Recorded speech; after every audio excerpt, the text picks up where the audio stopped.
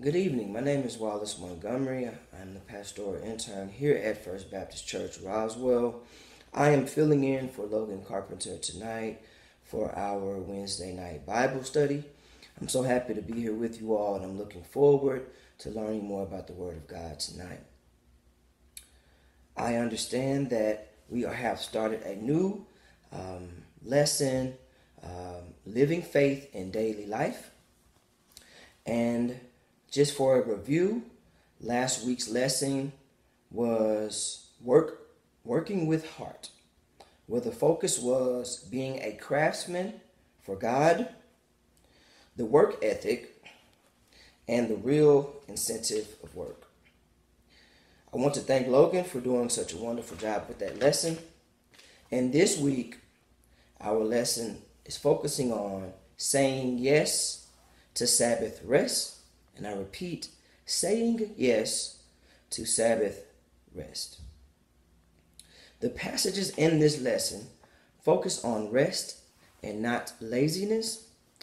Deuteronomy 5, verses 12 through 15, emphasizes the divine command for rest. However, the Sabbath command is more than a legalistic rule to hinder human activity. It is rather a way to benefit humanity. And Deuteronomy 5, verse 12 through 15 reads, "Observe the Sabbath day and keep it holy, as the Lord your God commanded you. 6 days you shall labor and do all your work. But the seventh day is a Sabbath to the Lord your God. You shall not do any work, you or your son or your daughter, or your male or female slave, or your ox or your donkey, or any of your livestock, or the resident alien in your towns, so that your male and female slave may rest as well as you.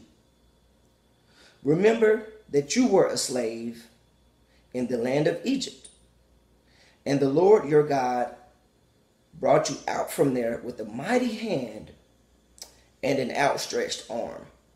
Therefore, the Lord your God commanded you to keep the Sabbath day."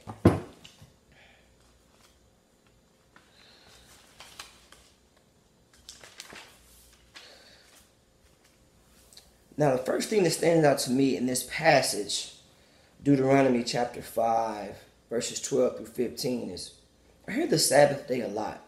So I had to ask myself, what does the Sabbath day mean? And this is what I found out. The Sabbath day is the seventh day of the week that we are to observe as a day of rest or as a time of rest. So if you're like me, who's always thinking, okay, what's next? What do I have to do next? What's next on my to-do list? I've checked off this task. What's my next task? I don't know if you're like me, but if you are, then this lesson is for you. That may be why Reverend Carpenter had me to teach this lesson, so that I could teach myself to rest as God instructs us. Further, we understand that if you have the mindset of always having to meet your deadlines, even if you've already done all the work and you're just looking for the next topic or the next agenda or the next project, to not forget to rest. Or if you're a parent and you have little children or high school age children, and you're always thinking, I have to get them to the next sporting event, and I have to get this deadline met.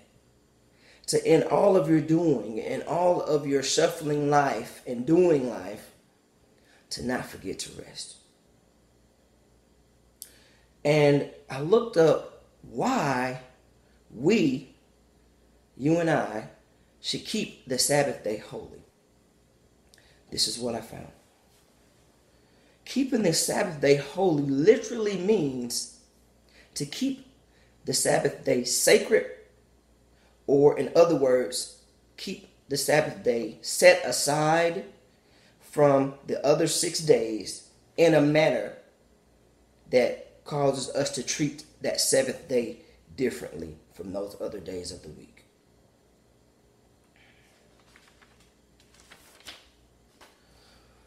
I continue to do some work here, exegeting from Deuteronomy chapter 5, verses 12 through 15.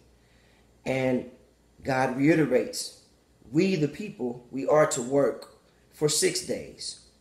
And work in this text literally means when one focuses energy to finish. Work means when one focuses their energy to finish.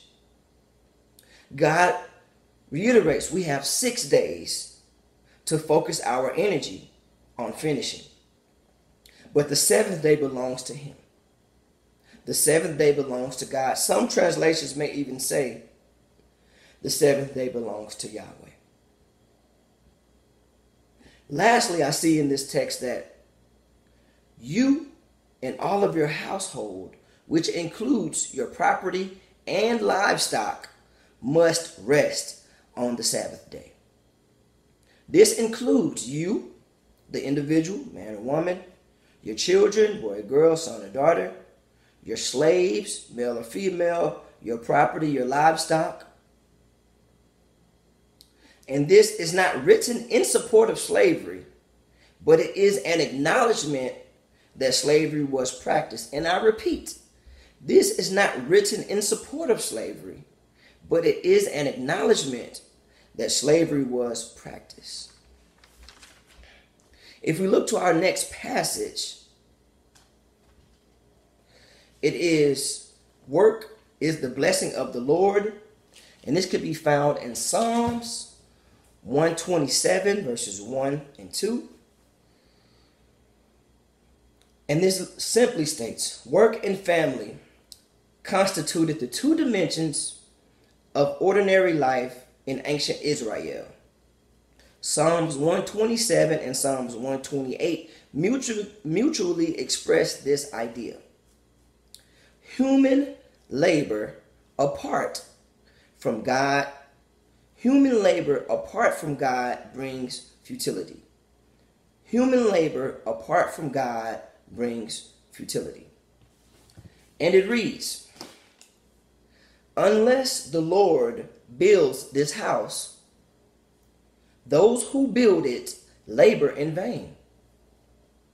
Unless the Lord guards the city, the guards keep watch in vain. It is in vain that you rise up early and go late to rest, eating the bread of anxious toil, for He gives sleep to His beloved. As I look into the text of Psalms 127, verses 1 and 2, and I think about work being the blessing of the Lord, the first thing that I kind of see in that text is that God must perform the task and not the individual. God must perform the task. And as previously stated, in some translations, it may not say God, it may say Yahweh. But the principle is the same. It must be performed by God. It must be performed by Yahweh and not the individual. The second thing that I see is that the word vain is mentioned multiple times in this text. And vain simply conveys the ideas of emptiness, nothingness, futility, and worthlessness. In other words, without God or Yahweh performing the work or the task, the endeavor has no worth, or the endeavor is empty, or the endeavor is filled with nothingness. So the takeaway here is God must perform the task and not the individual.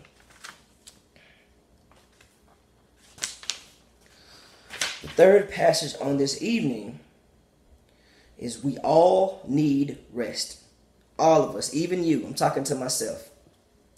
We all need rest. And this is coming from the passage of Mark chapter 4, verses 35 and 41. And is referencing the stilling of the storm performed by Jesus. It was actually the first nature miracle of Jesus in Mark's account of the gospel. And I'm reading Mark chapter 4, verses 35 through 41. And it reads, "And on that day, when evening had come, he," being Jesus, "said to them," the disciples, "Let us go across to the other side." And leaving the crowd behind, they took him with them in the boat, just as he was. Other boats were with him.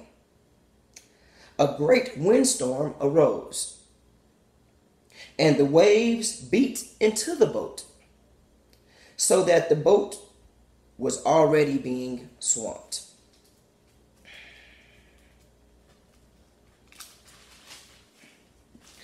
But he was in the stern, Jesus, asleep on the cushion. And they woke him up and said to him, "Teacher, do you not care that we are perishing?"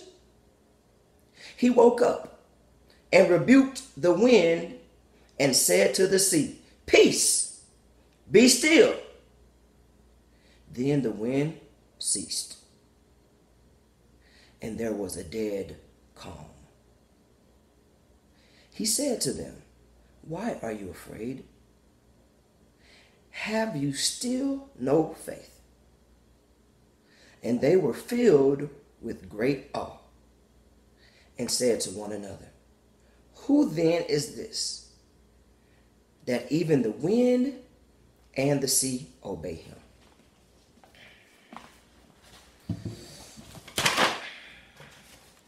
The topic is all you need is rest. And that was Mark chapter 4, verses 35 through 41. As I look at that passage and I reflect and meditate on the title being "All We Need is Rest," or we all need rest. Yes, all of us, even you. The first thing that stands out to me is that Jesus was tired and needed to get away from the crowds. To get some what? Yes, you guessed it, to get some rest. Jesus was tired and needed to get away from the crowds to get some rest. So he took himself and the disciples, got into the boat, and went across to the other side. While going across to the other side, a great windstorm arose on the Sea of Galilee. While on the storm, Jesus getting his rest, the disciples were panicking. They were afraid. They thought that they were going to die. It even says that the water was rushing into the boat and it was sinking. And Jesus was asleep, getting what? Yes, you guessed it, rest. But this is what also stands out. They woke Jesus up, and upon waking them, Jesus said, "Peace, be still." He stilled the storm, which, as previously mentioned, was the first nature miracle of Jesus recorded in Mark's account of the gospel. No one would go into the Sea of Galilee when the winds were blowing and the waves were rough. And here's why. The construction of fishing boats in the first century left them to be very vulnerable during major storms, especially windstorms. As previously mentioned, everyone was panicking. All the disciples were panicking. But the storm was no match for Jesus. So that tells me that when we're in a storm, we lean and depend on Jesus, and Jesus will have our storm to cease just by uttering, "Peace, be still." But it's our job to rest, and Jesus will do the work for us in our storm. The next passage that I see is the need for a private retreat. And that's also found in Mark chapter 6, verses 30 through 32. And it reads, "The apostles gathered around Jesus and told him all that they had done and taught. He said to them, 'Come away to a deserted place, all by yourselves, and rest a while.' For many were coming and going, and they had no leisure even to eat. And they went away in a boat to a deserted place by themselves." Mark chapter 6, verses 30 through 32, the need for a private retreat. The disciples were returning in this text from a missionary trip in the villages of Galilee, and people were gathered all around Jesus and the disciples. However, Jesus knew the importance of rest, so much so that Jesus commanded the disciples to come with him to a deserted place or a lonely location so that they could be alone and get some rest and enjoy some quiet time, some relaxation, even some recreation, because Jesus knew the need for a private retreat. Now, this text may sound familiar because it is familiar. This is the text that refers to the feeding of the 5,000. But even within doing ministry or missionary work, however you would like to word it, Jesus emphasizes the need for rest.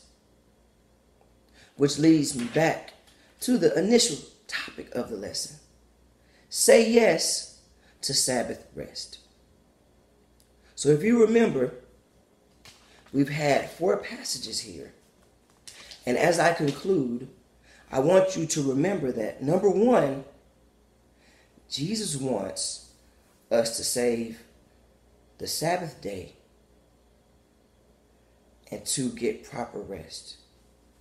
Proper rest is a divine activity. Remember the Sabbath. Keep it holy. Set it aside. Consecrate the Sabbath. Rest and offer time for rest on the Sabbath day. Remember that. Secondly, we also must remember that work is the blessing of the Lord, as found in Psalms 123, verses 1 through 2. Work is the blessing of the Lord. We must remember that. Thirdly, let us not forget that we all need rest. Yes, even you. Talking to myself. That can be found in Mark chapter 4, verses 35 through 41. And lastly, let us not forget, let us please remember the need for a private retreat. This can be found in Mark chapter 6, verses 30 through 32. And our topic or our title, I want to leave it with you.